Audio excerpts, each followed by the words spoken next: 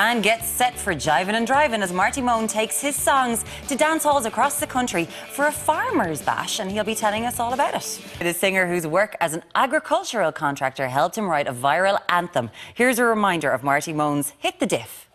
Spin, sliding, digging, rig, raring, saring, leaves and wind. Oh, hit the diff and bread, that she goes all the way. When I pull out to the mat with the party hats, I'm heading for they'd say. Well, the thought that we were quitting, well, when the sun went down, with a flame from the pipe, we drove all night to the fuel it ran out. Oh. We tried to fit tiny tractors in here a little while ago. We couldn't do it. Welcome to the couch, please, Marty Mone. Thanks for having me. How are you? Not too bad, all's good. George, is that the first time you've heard that song? Or have you heard it? Last. Now, hang on a minute. Before we start chatting tomorrow, you claim that you were a line dancer. Oh, yeah. When I went to America, because you may be unaware that half the population of America is female. So when I went to America, I discovered this line dancing thing. And I was quite good at it. Like, I was a jiver in the old days at rugby club. Yeah. So I took to line dancing really like a duck to water. Well, that's so bad. Introduced me to my first pair of jeans. A relationship, I hope that is still carrying on, George, is it? Your first pair of jeans, you know? I was, yeah. So I really like, see, I like dancing. I adore dancing. So any kind of dancing, I'm up for it. Well, Hit the Diff, I've seen people laying dancing to it, so we could try you with it. We could. Absolutely. It could work. We might convert them still, Marty. Marty, I met you for the first time last year at the Ploughing Championships. That song was a massive hit with all ages. But generally, it's kids that really like that song. Oh, yeah, well, it definitely is kids that has it where it is, and then there was a few funny stories. The parents sort of had to listen to it, and then with the album I put out, there was other songs that at least was different types of tunes for the parents. But most parents, they just come up to me and they'd be a bit strangle me, but to say kind of a selfie, to still get the children over. But absolutely, the children has it where it is. They're just, and they've a lot of, they can just keep listening, whereas a grown-up would stop listening after so many months. They keep going and keep going. Yeah. Well, the diff is the differential. The song is all about driving, which is that was your career for a long time. That's right, yeah. But you're not doing that anymore. No, not as much. I'm actually doing more driving now between venues and that. Yeah. But no, I'm not doing so much. I still do the odd bit. It's like I seen a new track machine, a new lorry there one day along the wood, and I said I'd just love to go in for just 10 minutes.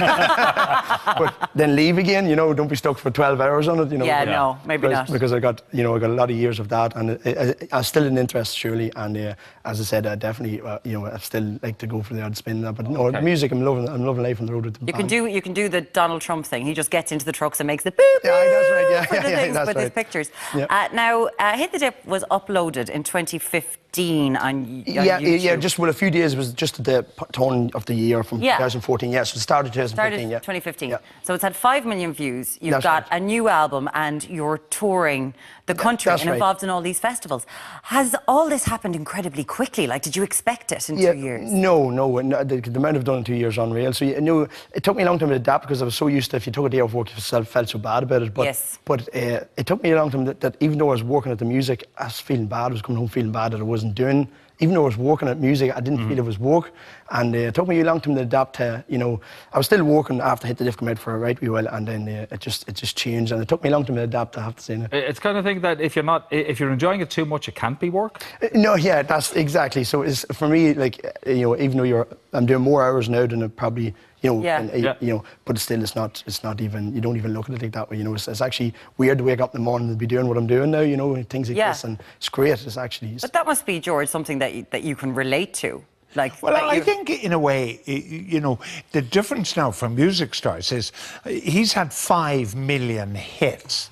Now, when Elvis sold 5 million records, he made a ton of money, but you're not making money out of 5 million hits on YouTube. It's changing, and that's the crucial difference. He's done something extraordinary. There's no question about it. But it doesn't. For people in this industry, they're not getting paid as well, really, as their talent merits. Okay, well, we do need to find a way so that songwriters like you it can is, make but then some money. on the YouTube thing, for me, it's it that got me out. but it can run over you just as quick, if you know what I mean. So years ago, I probably wouldn't have got out with that song, but I just put it on YouTube. It's in one way, it's good, but then in another way, like, you know, 100 songs go up the next day. Whereas years ago, if you made it with one song, you made it. You're pretty solid. But now it's a fighting battle the whole time to keep there. You know, you're really going for it because you've got a new album, a new song, Recover. That's right. Is this as literal as I think it is? It's about recovering after the weekend. That's right. And sort of the Monday Club is years ago. There was like, you know, it was very hard to get people to go to work for Monday, and just next thing the weekend and meet. In the song, it sort of says the Thursday is the only day that you actually work the whole day. You know, between turning in half day on the Wednesday and going away the half day on the Friday, the weekend sort of. So that's, and I have seen it happening. You know, it's sort of seen it happening where it's people just love. Don't be giving Martin ideas. We don't want you to be. He can't be doing that. We've got a quick clip of Recover here. We need a Tuesday. Recover, recover, get a loan from the harder, and we'll spend it all on whiskey, and we'll drink to one another. Oh, recover, recover, get a loan from the harder, and we'll spend it all on whiskey, and we'll drink to one another. Oh, recover. It's the one that takes an extra 4 or 5 weeks to finish an extension. Exactly. Now we know why.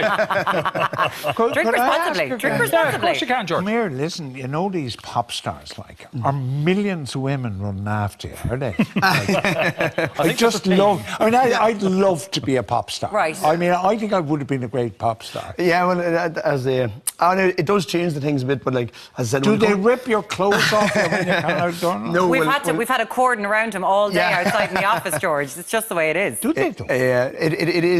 It changes things slightly, but I have to say now, in the pop scene, in the massive, you know, some of this massive bands, One Direction, whatever, I have to say, like, that amount, I have to say, when you go to that level, it's a whole different ballgame. For me, it's definitely, for the amount of women, the females that actually like Hit The Diff, I actually took out the t-shirts with Hit The Diff on it, and all the women started giving, where's the pink ones? So then we actually get pink ones in, and I couldn't believe how many actually followed that. You know, I thought, the one thing I thought when I put it out, that any female followers, that was it, they're gone, that was finished, and actually went the opposite. It actually really worked. So it's I was very surprised. That was one of the big shocks I got, I have to say, George. I'm delighted to hear it. It's great. I'm just looking forward to the new single from Hook and Mone. Although it does sound like a knitting pattern magazine as well. Hook and Mone. Hey, let's see if you've been sending anything in to us as our global nomad, Moncon McGann, is up in the kitchen with Chef Gary O'Hanlon. Yes, welcome to the Sixth Kitchen, where News Talk's high noon presenter, George Hook, and singer Marty Mone. We're about to get a cooking lesson from Chef, Leinster's best chef, Gary O'Hanlon. For a fella who doesn't cook a lot, could you do that? No, I'd be always amazed by how much, especially even just see, I just cooking there. In the measures, I always feel it has to be, I need to know exactly. See the way, just sprinkle a wee bit of that and sprinkle it. For me, it never seems to work. You need to know what's what. Panic inducing. Yes, panic inducing. And timing different things cooking at the same time as well. Talking about getting things right, we were talking about getting names wrong earlier on, and there's a message from Porrick on WhatsApp, and he says, my name is Porrick Whitty. I lived in America one summer on a J1 visa, and Americans found my name very difficult to pronounce. I went from being called Podrag to Podroj to Porridge. But once in an airport in Utah, whilst waiting for a connecting flight, I was summoned to the desk as, could Pedro Whitey come to the desk, please? Porrick Whitty. Well done, Porrick. Fair play to you. It's bizarre and mad. Yeah. As this is all getting plated up, everything parmesan. Here. There's also one from Sinead. And some pine nuts too. Who says that she's been called Sneeze Shanice, but also there was a guy, a Portuguese man, who thought that she was called Chinese, and he kept laughing, going, oh my God, your mother called you Chinese, that's hilarious. She was like, Sinead is not that hard, is it? So yes, we all feel your pain this evening. Okay. We do. All right. Now, okay, guys. We have, look at this, Marty. Okay, lovely. Tis yours.